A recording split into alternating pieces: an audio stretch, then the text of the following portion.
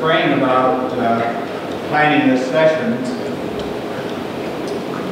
I wasn't quite sure how I was going to organize it. So I kept asking the Holy Spirit to give me some wisdom and some direction. And as is customarily the case, He was faithful and did that. I grew up on a small farm, and my father was a spring maker, a skilled spring maker, made special orders for NASA and for the space program. And he was also a carpenter, and he was also a farmer. So I learned a lot from my father, and some words that he used to use quite a bit came back to me as I was doing this preparation.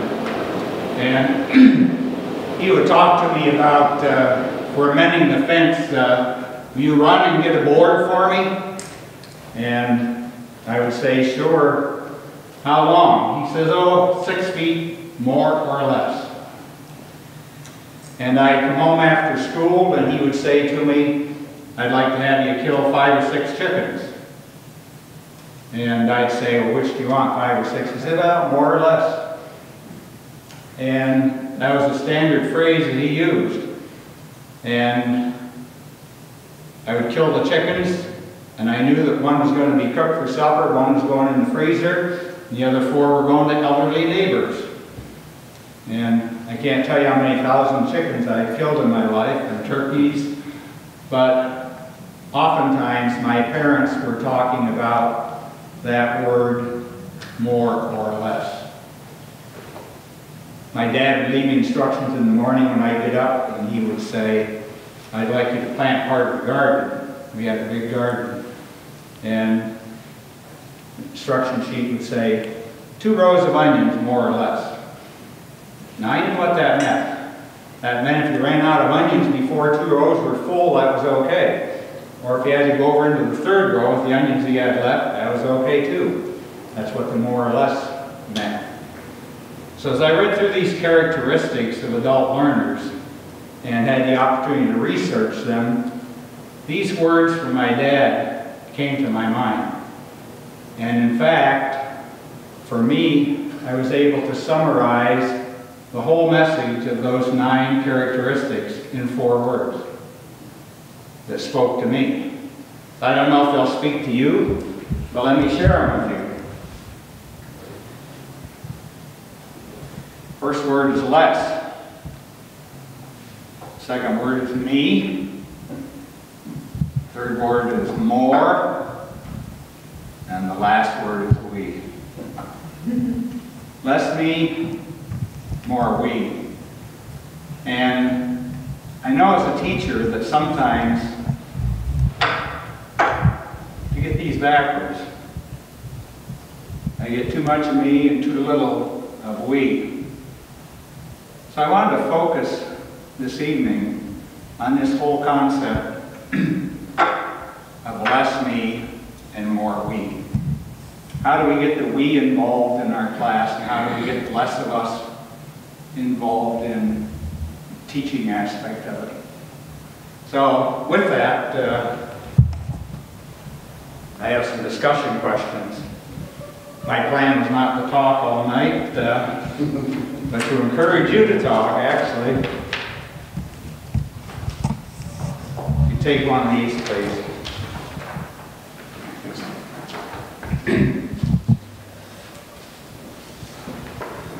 Four blank lines at the top stand for less me, more we.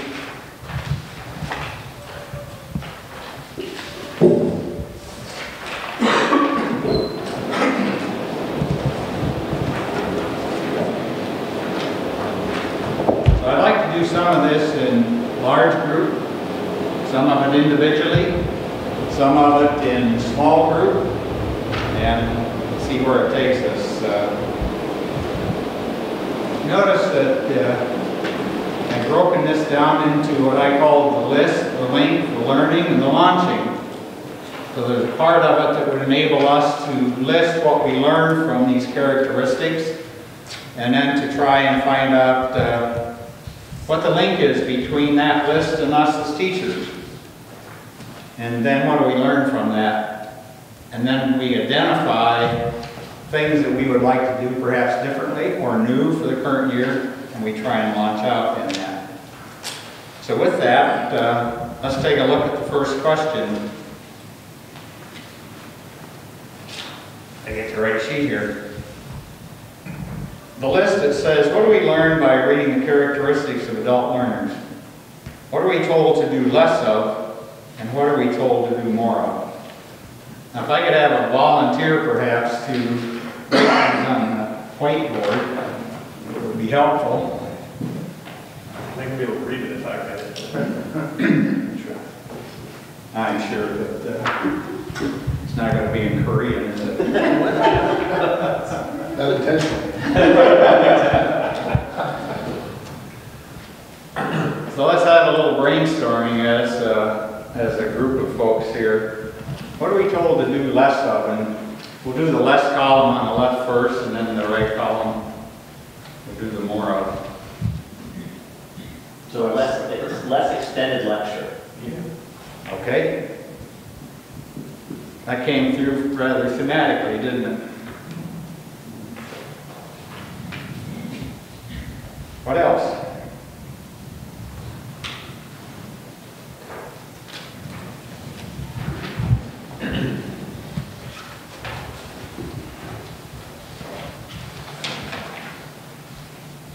More open-ended questions or encouraging people to sort of discover on their own. Okay, that goes in the more column.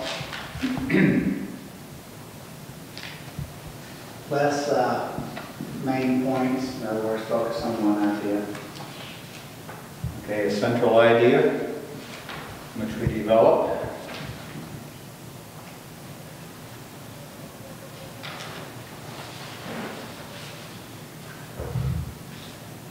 Essential idea.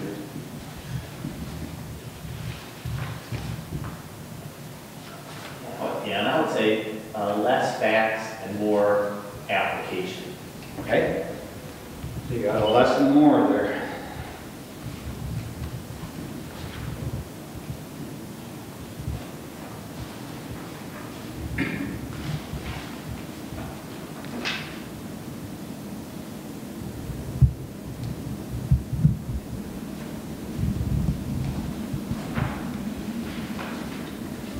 Maybe less telling them and more of their own discovering it for themselves.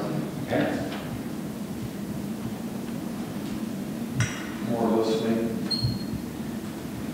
on whose part? the leader's part. The leader's part, good, thank you. That was our bill as well.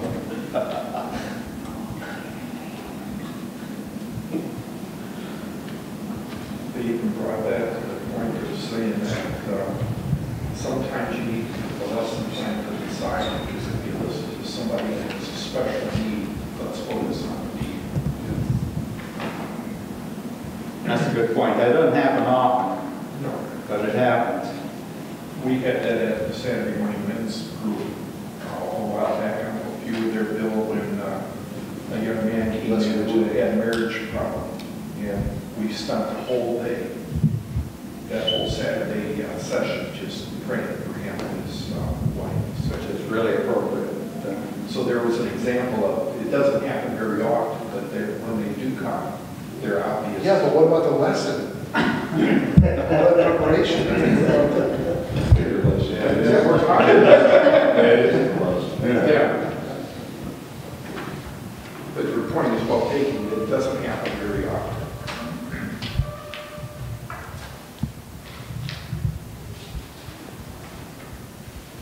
Give you a good example of that happened in our family within the last 2 weeks. My grandson, some of you know this perhaps, my grandson was leaving football practice in Eau Claire, Wisconsin. And his best friend came running out and jumped on the hood of the car as it was moving. And he fell off and my grandson ran over him. So there's an appropriate time for two families to have somebody in concerted prayer with them and intervention with them in a class. That would be entirely appropriate. Now, the boy that was injured, they flew him to Mayo, has broken everything down the left side where a car ran over him. But he is improving, and we've been praying, a lot of people have been praying for miraculous work on the part of the Lord, and he's done some miraculous things so far. So that is an appropriate time to dedicate a period to some need. Any other things that you saw in the reading represented more or less? And maybe this is a common ridge and flexibility, but I think teachers have a tendency to follow the same pattern in terms of, how you do your lesson plan, and really need to change that because people learn differently. So more kind of varied approaches to teaching a lesson. Okay, good, thank you.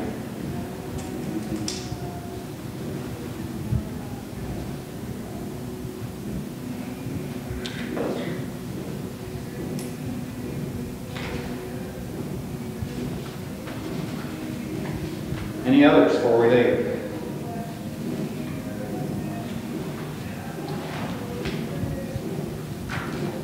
Let me ask you a follow-up question to this.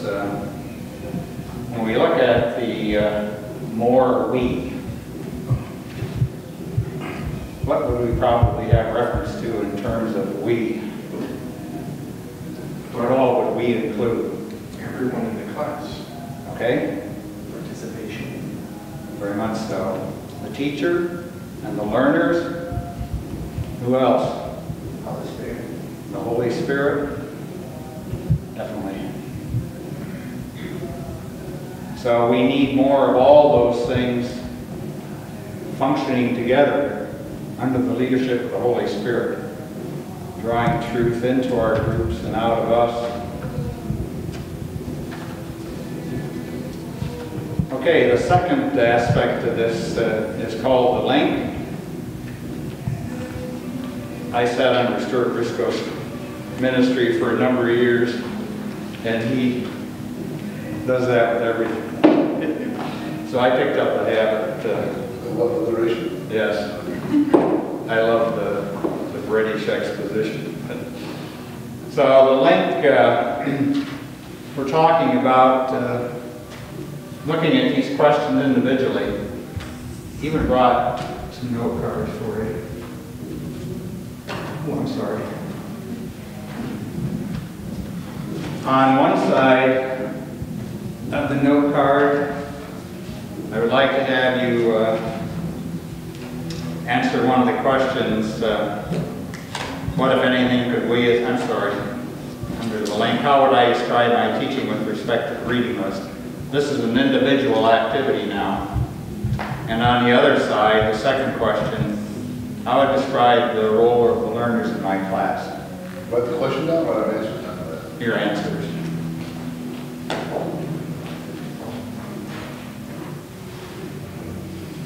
Did I make that clear?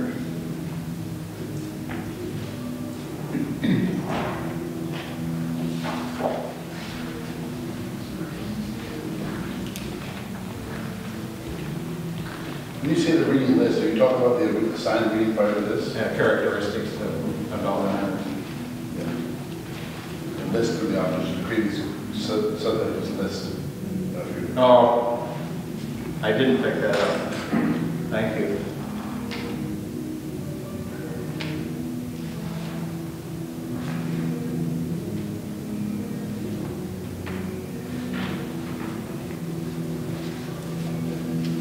Some of the things we listed on the board from the first question may factor into your thinking.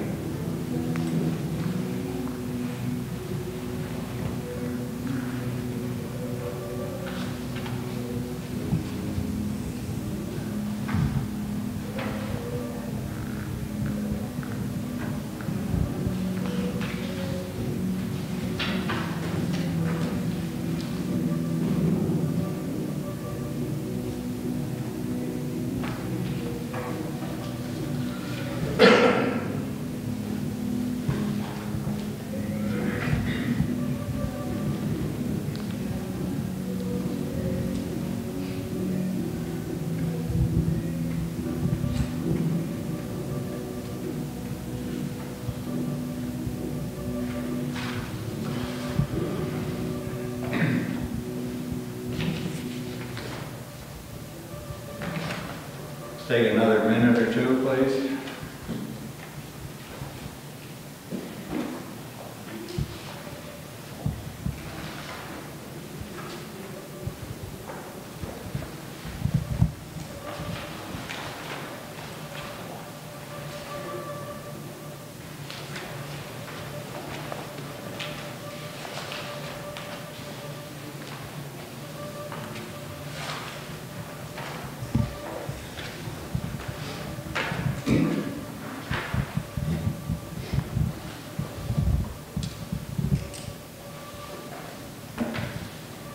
Anyone need more time? Okay, thank you for doing that. Is there anyone that would be willing to volunteer some of the things that you observed? In what we just wrote down? Yes. Regarding your own teaching. Sure. I think I'm a perfect example of number one. Excellent data. And, no, I would say that how I describe my teaching with regard to the reading, sign reading, and with relation to those lessons, I think that probably more than I put on the card, but I think I sometimes have too many facts, too much information. I really like the chapter and the idea, and I've read that books before, about information is not as important as transformation, web transformation. And I believe that, however, I like information. And so sometimes I think my own personal interest and passion for information can get in the way of transformative teaching. So. I would guess you're not alone in that. Yeah. Kind of echoing that, I put on here more of a lecturer that facilitates discussion of what I'm teaching about than what they described in the reading material. I believe that you do learn by the group, and I think a lot of the questions and answers that go back and the discussion that goes back and forth, and not be so intent on getting back to the lecture, but allowing some of the discussion to flow, assist in the learning. But I've never been one that really likes to take the time of the class and divide up into groups and have them do the stuff on their own, because my experience with groups like that is it's one person around each table dominates the discussion, and you really don't learn as much, I don't think, for proper things as what you would learn in a larger group, that you hear the discussion on that. I was thinking it somewhat depends on the topic, because I think there are times when it's appropriate to have more of a lecture model, depending on what information you're presenting. But like you were saying, with the small group, I think a lot of that comes with the design of the questions. If the questions are open-ended and designed for personal reflection or drawing on your own personal experience, people are much more apt to share. If it's sort of an easy share as opposed to more of an in-depth, revealing sort of answer, then sometimes people will just clam up and sit there. So it has to do with the design of the questions, I think. But I like research, so I can fall into the temptation of doing a lot of lecturing if I'm not careful. Just because I want to just show off all the things I've discovered that are so exciting. Whether or not they want to know. Important to build context as you start off, so that you just don't dive into the topic and wherever you maybe bring some historical perspective or some connected references to the scripture or whatever to get a sense of how we're going to proceed into whatever the issue or the concept is that you give it. You know, Fran said something, but I'm not sure I either don't understand or don't agree with it. I just want to come back to that. So, Okay. Probably understand. But you said sometimes when you have smaller groups, you just put it in the groups, one person ends up dominating the discussion and it doesn't go the way you think you thought it goes as a teacher, and it's better if you have a larger discussion, people can share there. And I've had those experiences. However, one of the things I used to do in teaching classes, and obviously the preaching, is I used to, when they would have a discussion, I would stand up at the front and look at my notes for the next thing while they discussed. I started several years ago, just going down and sitting at one of their tables. Because I found out I was wrong with that assumption, at least my experience was, stuff that I didn't even consider, which was really good, was happening at the tables. And it would enhance my teaching in the next section, in the next wave. I probably, maybe I'm saying something different than you're saying. No, I think what you're saying is true. I've seen some of that happen too. But like, just the last lessons that was in the Early Risers program, Cheryl was teaching there, and it was really good material. And she had us break up into groups, and this gal at our table went on a rabbit trail that had nothing to do with the subject, nothing. It just starts talking about some personal things, but they weren't really kinds that you need to stop the discussion for to go into, but it was completely off, out in the right field somewhere, about her personal experiences this week.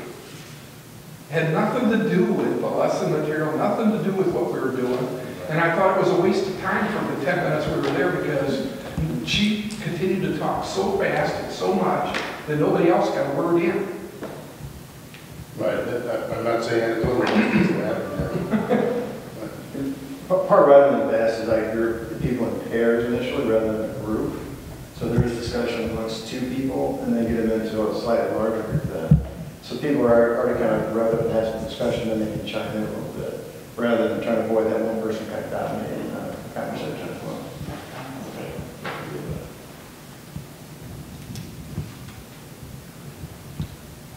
Any other our table did that, and the other tables apparently did talk about Cheryl's material, because when we got back together to discuss it, it was good.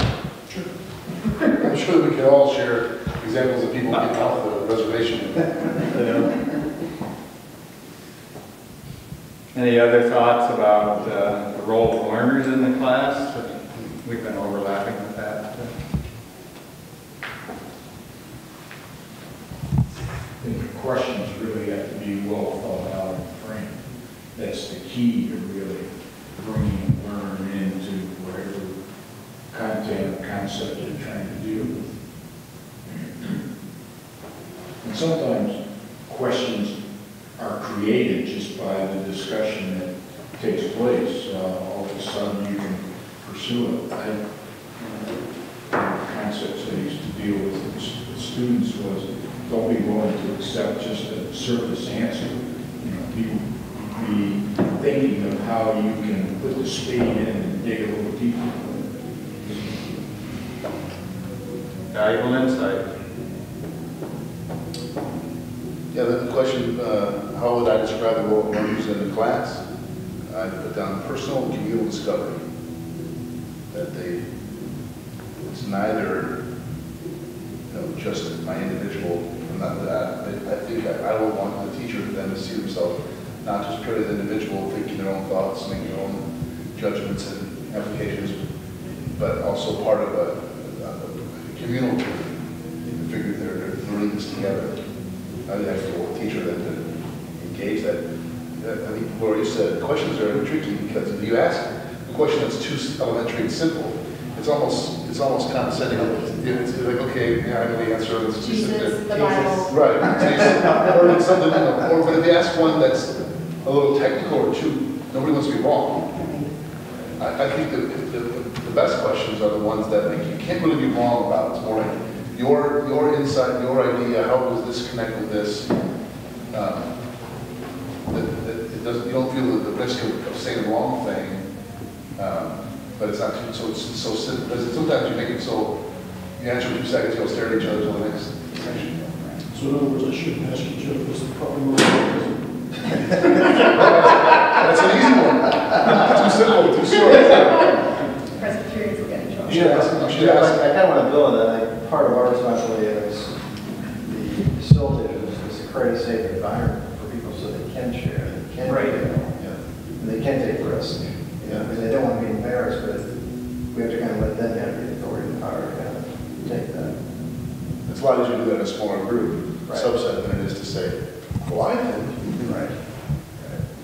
And that is one of the points in the characteristics of learners is creating that safety for people in the class. And that's one nice thing about our adult learning communities is typically these people are together for a long time. So, I mean, you have people coming in and out, but there's kind of an ethos for each class where they know each other and have a community sense already, so they are pretty comfortable with each other somewhat. But I think the more that we have sort of that central idea as teachers that we're heading towards sort of that goal in mind, then they feel more comfortable discussing it because they kind of know where you're headed.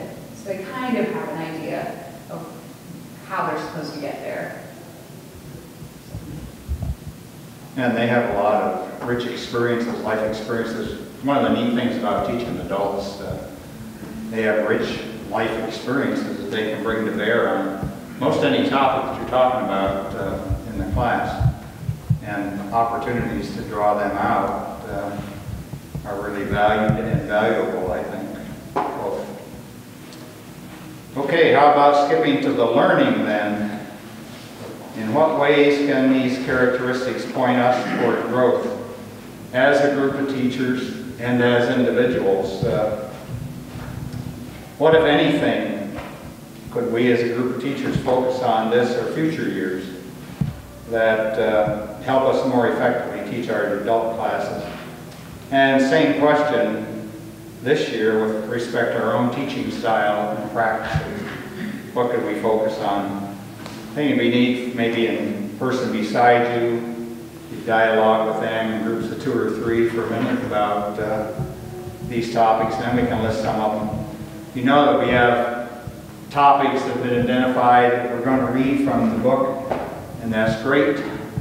Looking forward to those. There may be others that you'd be interested in, and this would be an appropriate time to share those so that Jeff and Jenny would have a record of those for future use, perhaps.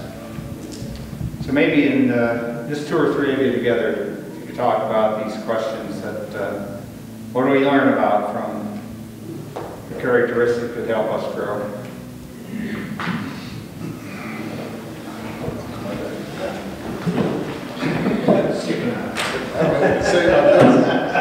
You guys figure it out. Tough questions.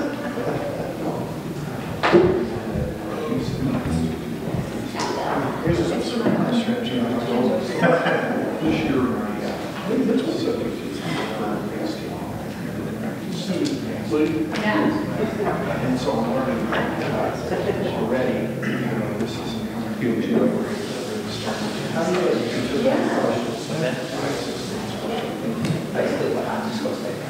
problem with that.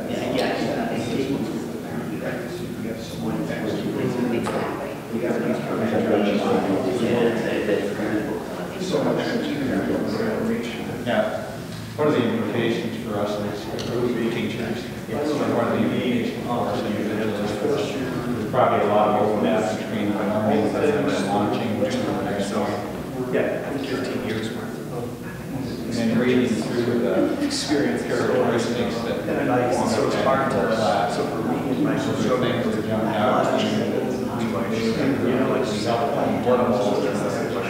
Maybe all of us don't Chinese language pieces. If you're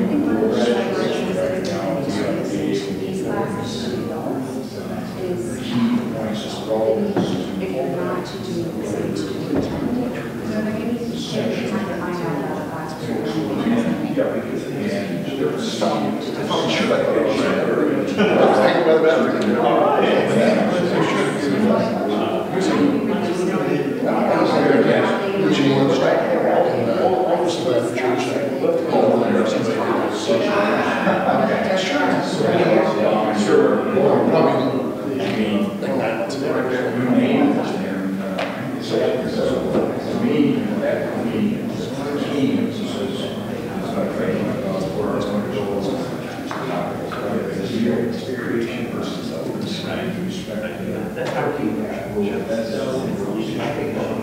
And what did we in March and April, that's the only three classes. And I'm looking forward to that. A lot of visitations and testimonials. The end time. So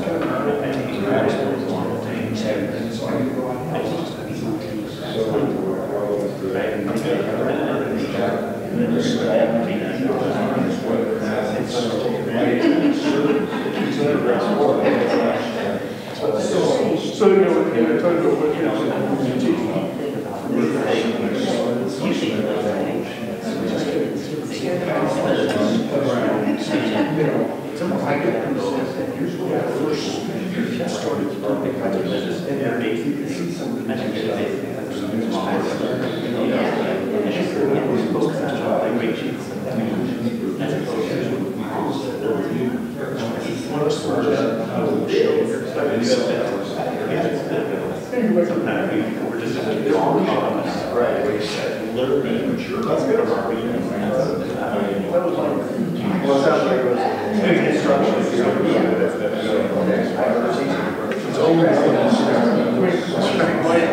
relevant if you spend the time. One of these things is to see what's about to do is that's effective. Watch without and they used to it's really painful. And just drive. One of the things It was preparation.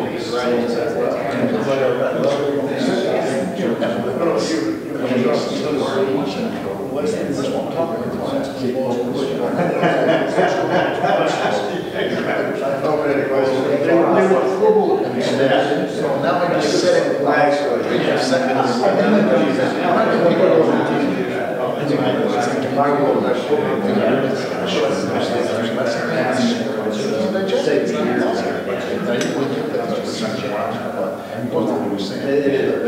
no, there's a relative issue. Somebody was saying, I'm trying to show off. So is it one thing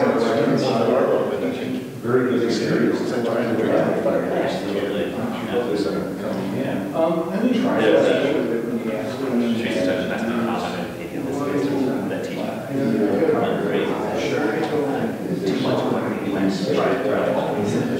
Which class is it?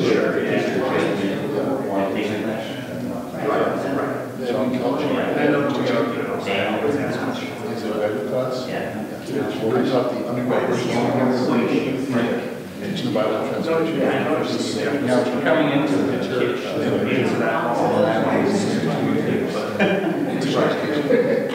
sometimes These engineer guys, you think maybe you'll fit in with the church? Yeah, well, that's some drivers do that. Much better to it. We know that And part of that found is writing.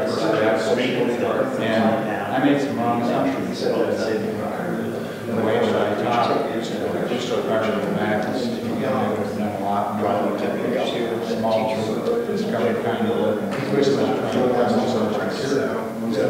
Because we try to cover so much of It's just not being preachers. That's why it's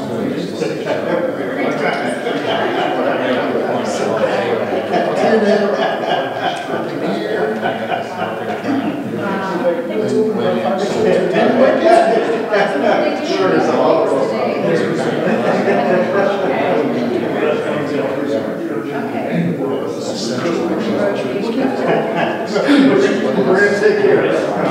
But you know what? And you won't feel very good.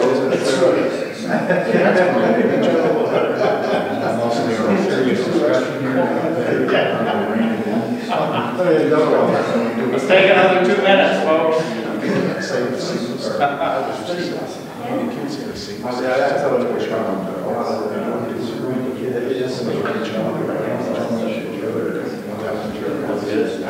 And it is. If you can't see something start with Christ, you can't just say It's going to be based on different what are you going to do? That's not going to be still.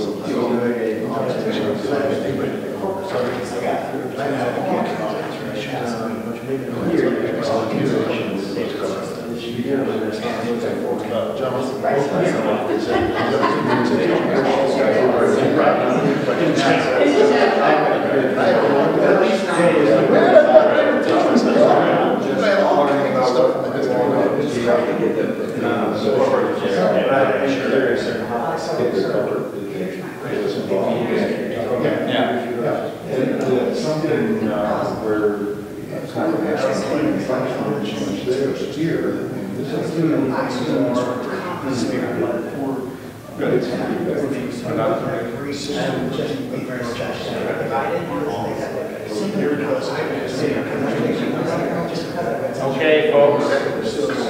This is a good place to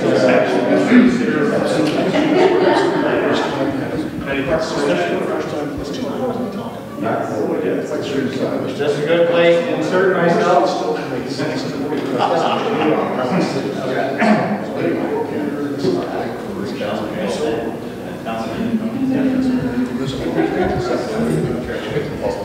What observations do we have from the group on topics that would be appreciated either by the group or by us as individuals for the future?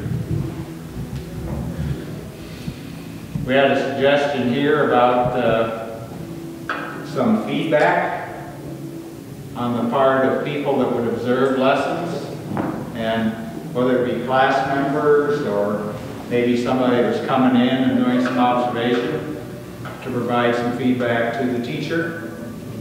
You see that as something that might be helpful? Yes, and we do that. We do, Jenny can speak to this for behind the camera. But we do survey teacher classes about the teachers, and we do provide that feedback, not in every comment, but perhaps we can do more of it. It sounds like you're talking about something a little more often, more periodic. Yeah, I think something beyond perhaps that survey, which is good. I did that after the secret, and I found it helpful and worthwhile. I think one thing that I would find more helpful now that, after 2.5 years of kind of going through some of the classes and having taught I think just about everyone in the adult classes at least one session. The one thing I've found is that really not having a clear sense of the personality of the class. The benefit I've had working with the Pathfinders a couple times is now I know their class, which, by the way, this past year was eye-opening in many ways. Every class has its different characteristics and personality, and so it makes the right-hand side of this list, in one sense, critical to a successful session with the class. But on the other hand, if you don't know the personality of that class, it's hard to really prepare, because really until the last 2 weeks that you're there, if you're there for a 6-week session, the last 2 weeks you finally feel like you're starting to get a feel for that group. Is there any way, Tom, to let you know that personality besides being there in the home? The thing that I found somewhat helpful is that I sat down with Tony before my first time with the Pathfinders, and he gave me a lot of good clarity. And the first time I taught lifeguarders, Keith and I spent some time. Plus, we've been to that class a couple of times. But by your own admission, you said no to Tony, but yet you still felt like only the last 2 weeks of the 6-week session, did you? Yeah, there's still a sense of, until you're there, you're not going to, Right. And it's kind of like when you spend, 2 years dating somebody and you think you know them, and then you get married, and at the end of the honeymoon, you're like, did I really know this person? More importantly, they're looking at you going, why did I marry you?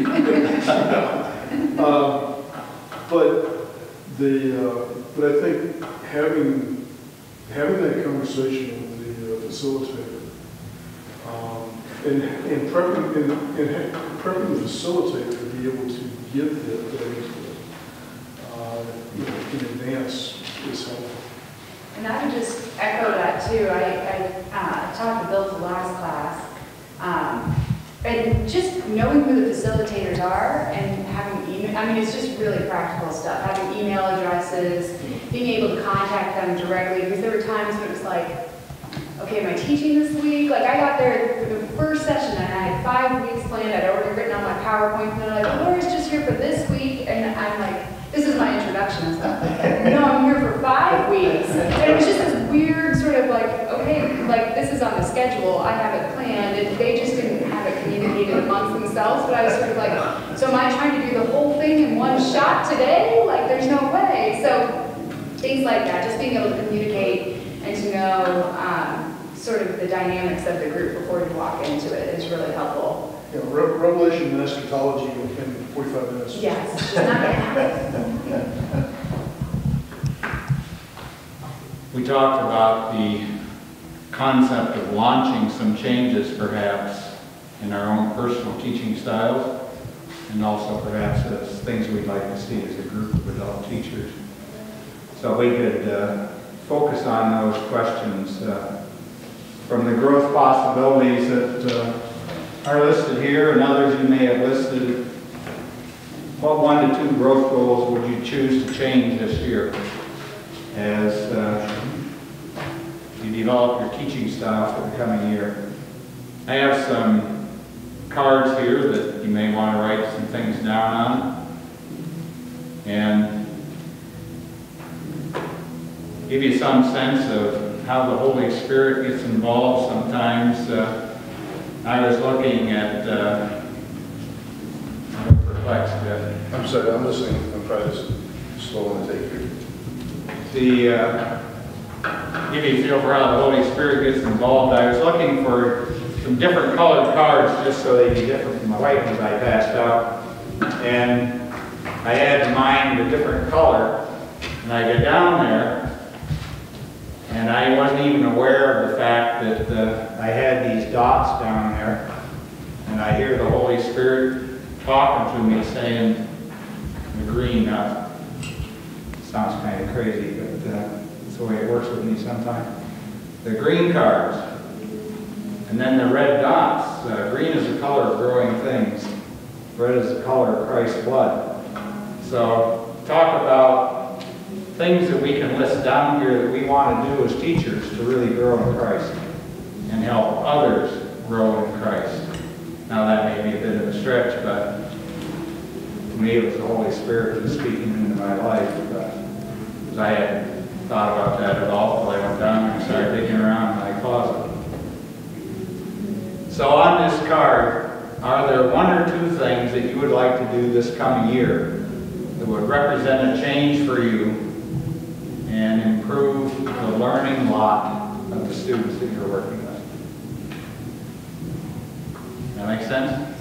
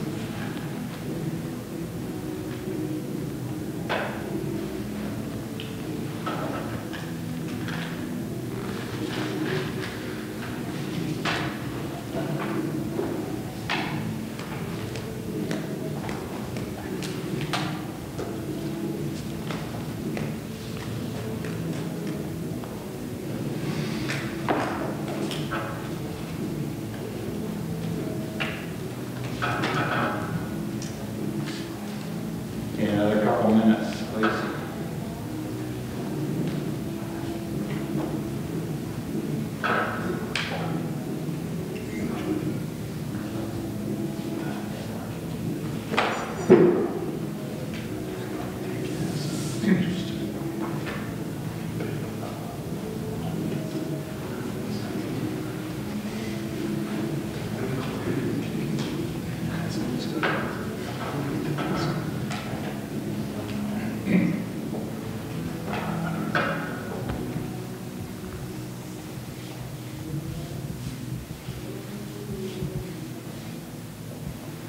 Okay.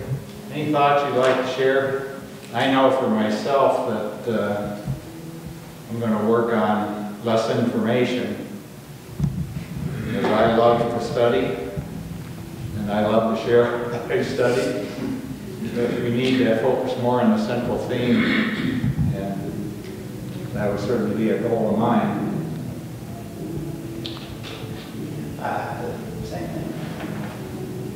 And then I like what the thing that Jeff said about having a shared experience of learning something together to help create a community in the class. Some haven't accomplished that.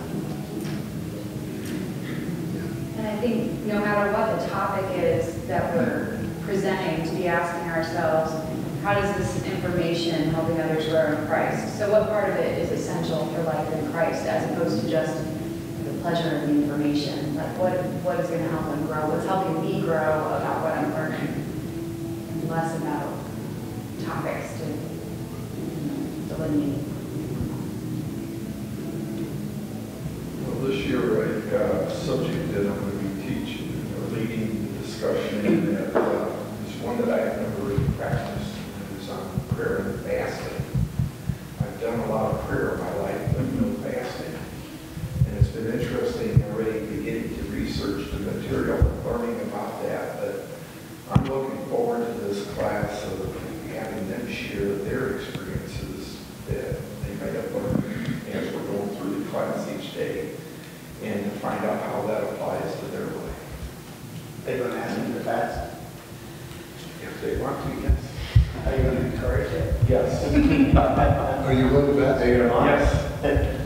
As a matter of fact, since I found out about this, I've already done a couple of small fasts for 1 day each.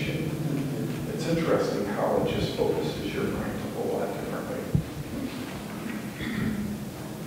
Building on that, I've heard you mention the Holy Spirit more than I've heard it, taking place tonight. And I think you hit a point where if we are more aware of what the Holy Spirit is doing and have the class more aware, certainly the preparation of these lessons. That's one thing that I took away as well. We talked about a little bit in the last session. I think that one of my goals would be to be more spirit-led. I think that I'm definitely a planner, and I think that I know some people, it can feel that way, that people want to say, like, oh, I'll let the Spirit tell me what to say, and use that as an excuse to teach by the seat of their pants.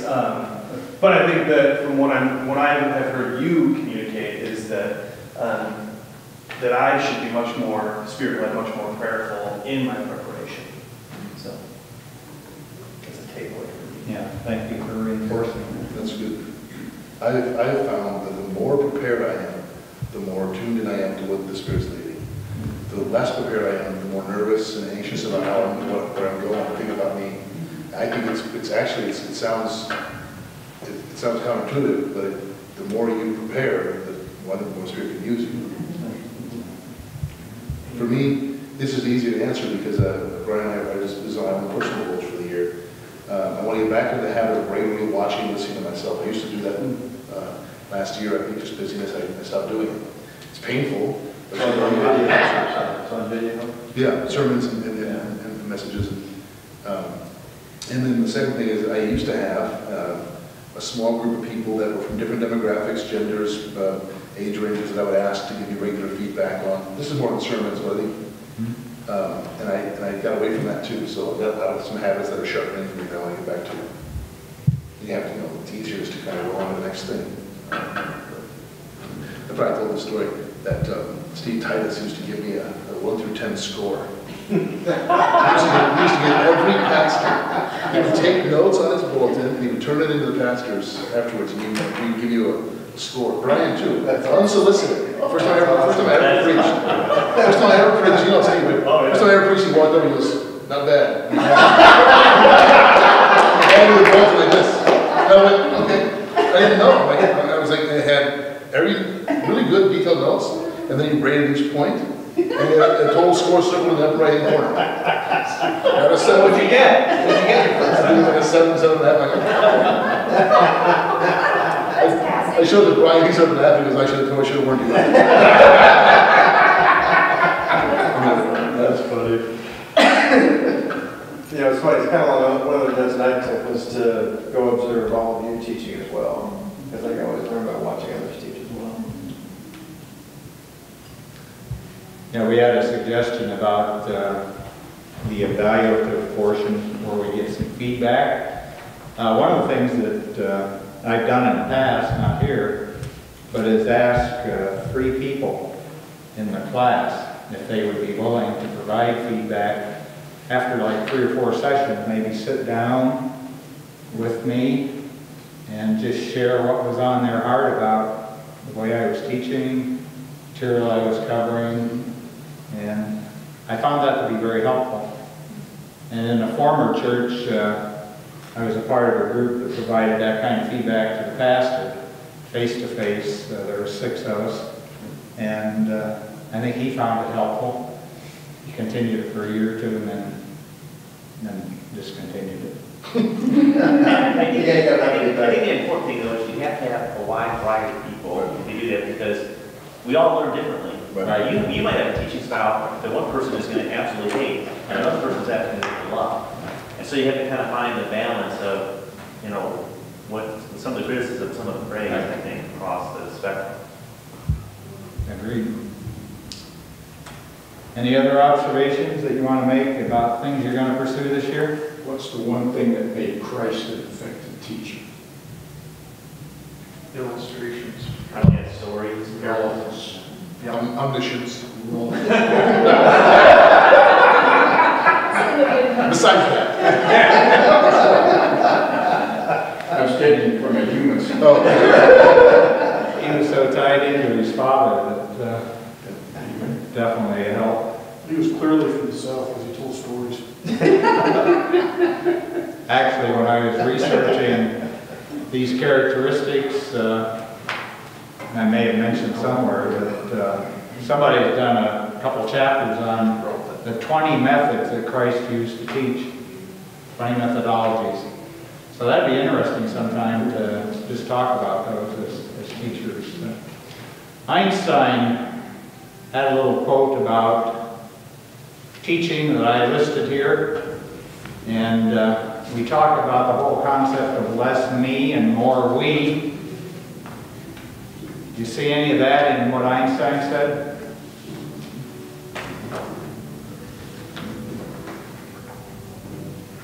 I do, but on the other hand, if I was a pupil of Einstein, I'd be disappointed. Like, come on, I want the treatment. I'm here. Give me the lecture. I'm okay with it. I think if I was in the Einstein class and he was putting us in discussion groups, I'd be like, I paid for you. Especially if he doesn't know where he's going. That's true. This seemed to me to be a bit relevant to what we're talking about. He's saying certainly that less of me and I'm going to create conditions where there can be more of we, and we can grow thereby. And I think that's a valuable thing. It's interesting that you list Einstein here because he was a very poor student. Yeah, it's not bad. He was just bored with everything, I suspect. He struggled with school. Definitely did. He's not the first genius that struggled in school. It's my other son. Genius.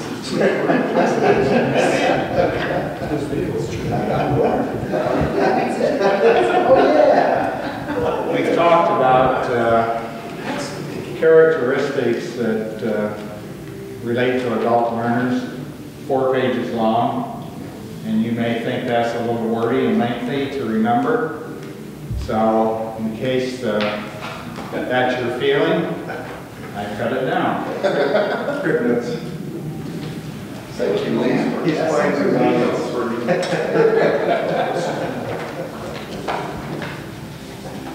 The sheet that's coming around, if you take each of the 9 characteristics that we talked about, I tried to summarize them in one word. And I hope it makes some sense and maybe is helpful. So what do we want our adults to be? Well, we want them to be learners when they're in the class, even when they're out of the class. We want them to be contributors to the class, be participants.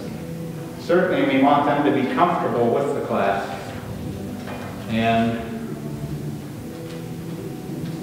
you know, there's a lot of situations where adult learners are not comfortable. They're at-risk adult learners, so to speak, because of socioeconomic status, because of demographics, for whatever reason. And we have to be particularly sensitive to people like that might be in our class. Certainly, we want them to be focused on the class. And to do that, we want to get them right into it from the get-go. We don't want to have rambling introductions. We want to focus on the topic so they'll get grabbed hold of, so that we hook them right at the onset and pull them right into the lesson. Part of that is we want them to be captivated. And certainly potential for their growth is greater when they're captivated by what we're leading. Certainly everybody wants to be included. They want to feel like they're a part of the group and a valued part of the group. And that's easier said sometimes than done. We want them to be engaged during the class. We want them to be reflective about the class. Think about it during class and obviously after. And we want them to be changed from the class. So these are kind of one-word summaries of those 9 key points, which I hope are helpful and which give us some view of what an adult learner might look like if they are what we want them to be. Then I just included a little section here, how we want to pray for our adults. We need to pray for ourselves, obviously, in preparation. That goes unspoken, I hope, or unneeded to be spoken. But it's important, I think, to pray for the adults in our class. And Paul gives us some guidance, since he prays for these people that he's writing to in the first chapter of all these books. And we get some guidelines from him about what to pray for the people that we're teaching. Now, I'm not going to look at these and pull them out, but I trust that you will, as individual teachers, take the opportunity to look at what Paul prayed for and translate some of that into prayer for our own adults. Then how do we want our adults to look?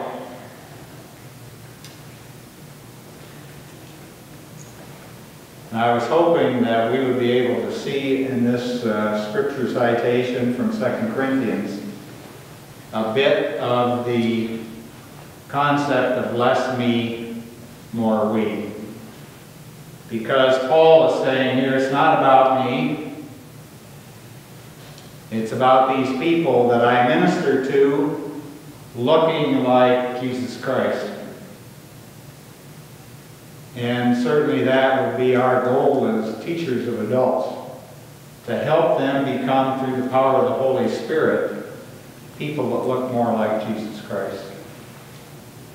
And I would hope that we would aspire to do that and take strides this year to do that.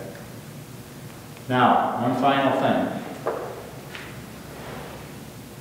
So you don't walk away and forget. I made a trip to Office Max and did a silly little thing, but you need a bookmarker. It might help you remember more or less. More or less. I want. That's cute. So that's just it's a little takeaway. You know what I would think of? You killing chickens. Sorry. That's thousands of. I'll get to the spiritual thing. First, I would think of little, strangling chickens in the yard. That image is never going to go away. So is the question then, is Jeff portraying a good listener and learner? He learned. Yeah, I was captivated. He heard it. Not sure if that's changed. That was not an intended consequence. It was actually a great story. think what you did, and I know you intended this, was hearing about you as a boy with your dad, drew me in. Yeah. I thought I knew where you're going, but it didn't matter to me because I was listening to the story and you made me connected. And that was the purpose of it. And that's the purpose in trying to engage any class, is drawing them and right the onset and stuff. Thank you guys so much. I really appreciate it. Well done. You know, Lee, if we do nothing else from what we learned tonight, there's a lot of good stuff tonight. This how we want to pray for our adults. I'm glad you put those verses down there. Just those three, you know, Paul shares his prayer with the people he writes to, and that's his teaching through his letter. I just want to circle here. If we just coveted to that. In addition to try to teach the best we can, if all the men and women around this circle prayed for the people of our ALCs, that'd be a pretty powerful thing. No, I'm not suggesting you don't, but I think sometimes we jump right by that to go to the learning section. So thank you for that. We're probably not as deliberate about it as Paul was. And wouldn't hurt to approach his deliberateness, I'm sure. So maybe we can close in prayer. Mike mentioned because Roger is back in the hospital. Yes, thanks.